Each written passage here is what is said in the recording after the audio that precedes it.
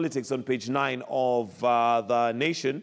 NASA not falling apart, says Raila, as Nyenze rebuked over walkout. And of course, this is the hullabaloo that's been going on from the time Nyenze announced and said if Kalonzo Musyoka is not going to be the presidential flag bearer, then the Wiper Party may have to go it alone. It'll be interesting to hear what Omar Hassan will have to tell us on Monday regarding this, because, of course, the NASA glue that has held them together is the four principles. So if one of them walks out, then that is bound to have a major ripple effect on how the polls may go.